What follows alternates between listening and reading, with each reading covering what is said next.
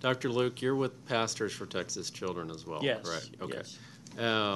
So recently, Pastors for Texas Children tweeted, Governor Abbott is going to leave the indoctrination to all those religious schools your tax dollars will fund if it passes, meaning this bill. How does that fit with Pastors for Texas Children to call Christian education indoctrination? Well, I don't. Well, I don't know how that fits. I know that I'm here testifying on behalf of the Coalition for Public Schools, and I do believe that if I go take my dollars, my tax dollars, and I take it to a Christian, Jewish, Muslim, Wiccan, Scientologist church, the ones that I just mentioned, those churches will teach their doctrine. And teaching your doctrine that is the textbook definition of indoctrination.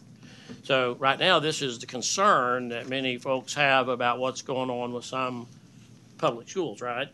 And there may be examples of that. I don't know them, but I will tell you that in a Christian school where my son Finley goes to Liberty Christian School up north of Fort Worth, and Senator Parker probably knows that school Very, very well. and so he goes to that school for the express purpose of indoctrinating him in the Christian faith.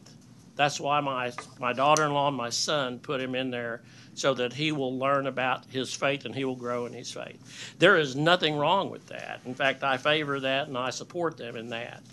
But I don't favor tax dollars going for that. In a conversation I had with her recently, I said, hey, if you got a $10,000, like SB 176, your bill has a $10,000 level, right?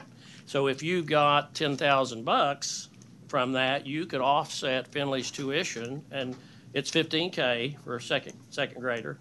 You could offset it, and you could save $10,000 and only pay $5,000. She looked in the eye, a very conservative Christian young lady, and she says, "We don't want it.